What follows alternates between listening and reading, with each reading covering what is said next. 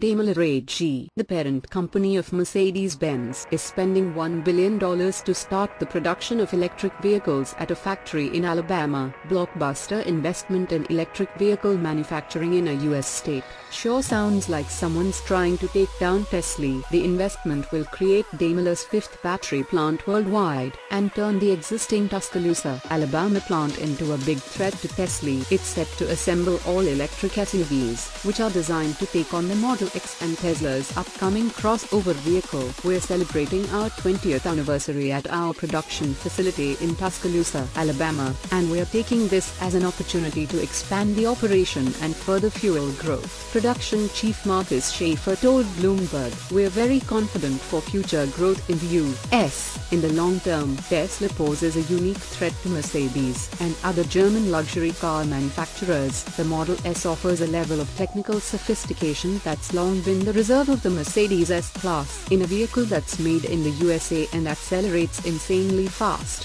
While it's still going to be years before electric vehicles can take over mass transportation, whatever Elon Musk might say about the Model 3, Tesla is making fancier toys for the rich right now."